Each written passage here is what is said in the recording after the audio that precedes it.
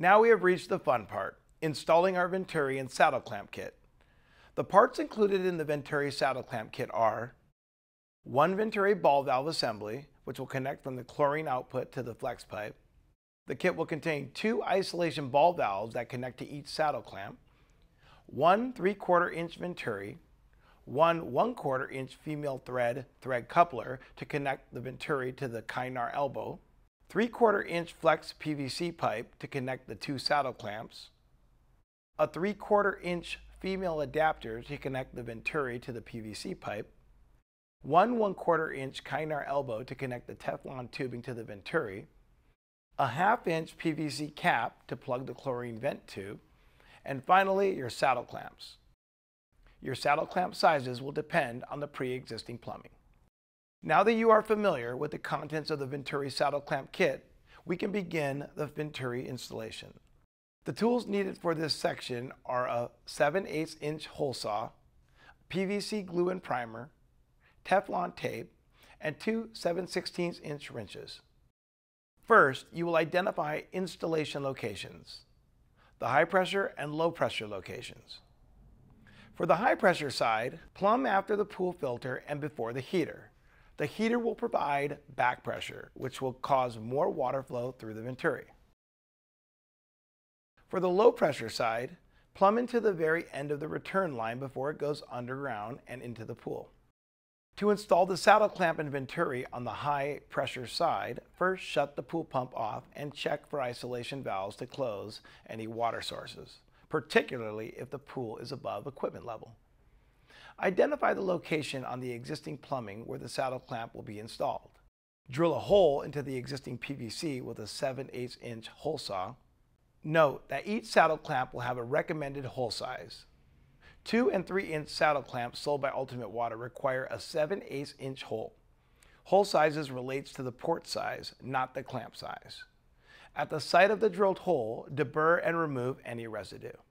Place the rubber O-ring that comes with the saddle clamp inside the clamp around the opening.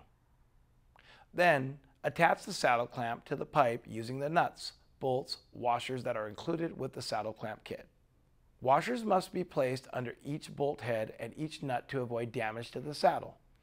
Check the saddle clamp to determine which size wrench is called for. Locate a 3/4 inch nipple and wrap male threaded ends with 3 to 4 wraps of Teflon tape. Screw the 3/4 inch nipple onto the 3/4 inch female connection of the saddle clamp. Screw the 3/4 inch isolation ball valve onto the nipple. Locate the Venturi and wrap the male threaded ends with 3 to 4 wraps of Teflon tape. Screw the Venturi into the isolation ball valve via the hex nut of Venturi using the adjustable wrench. Note that the Venturi is asymmetrical. It is important to install the short end of the Venturi into the isolation valve. The barbed connection, which will inject chlorine into the line, should be closer to the isolation valve end of the Venturi. The Venturi cannot be installed where water is flowing downwards into the Venturi, so be sure to orient it correctly when installing. Also, if squeezed too firmly with the wrench or over-tightened, the Venturi can snap and break, so please treat it gently. Locate the 3/4 inch female adapter and screw the threaded end onto the Venturi.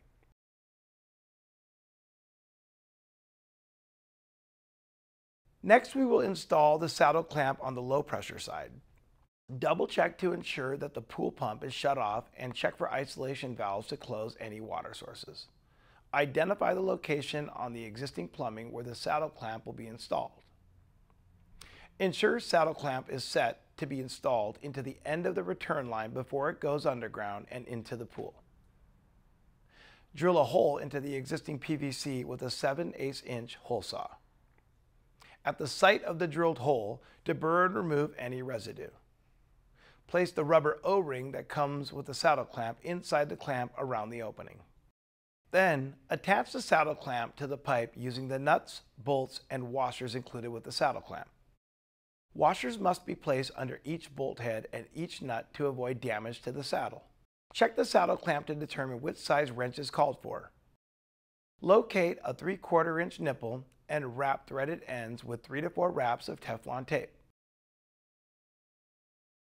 Screw the 3/4 inch nipple onto the 3/4 inch female connection of the saddle clamp. Screw the 3/4 inch isolation ball valve onto the nipple. Now we are ready to connect the low and high pressure sides.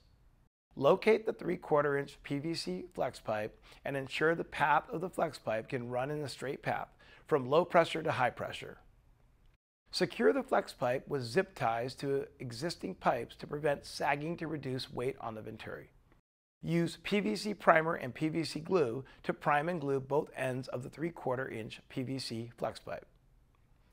Insert one end of the flex pipe into the low pressure side at the 3/4 inch isolation ball valve and follow recommended dry time on glue instructions. Route the other end of the flex PVC to the high pressure side of the Venturi.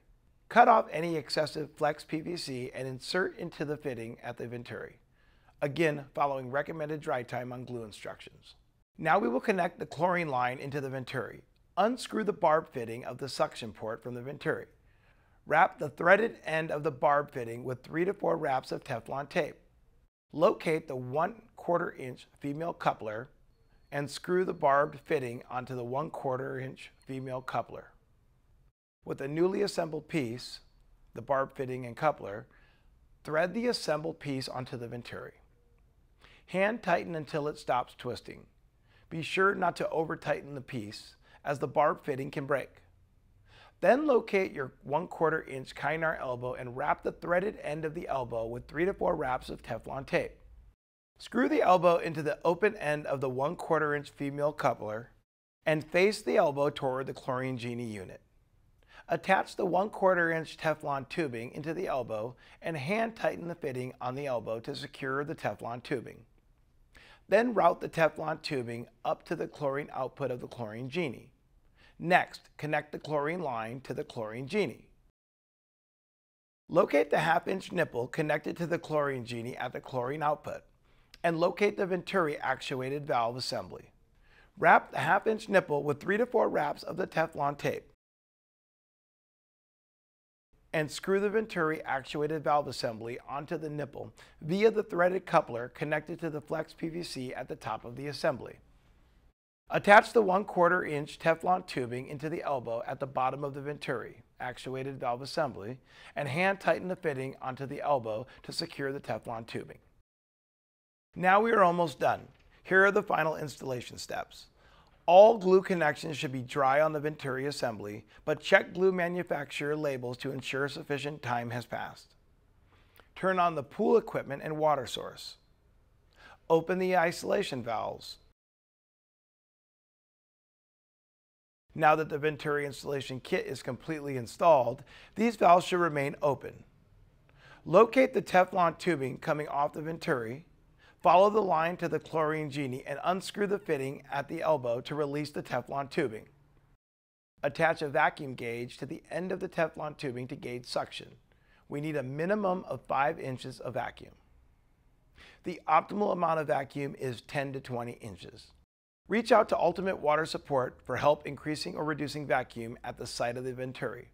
With optimal vacuum, all chlorinated water and excess chlorine gas are pulled out of the unit, which eliminates the need for a chlorine vent, and your Venturi is now successfully installed.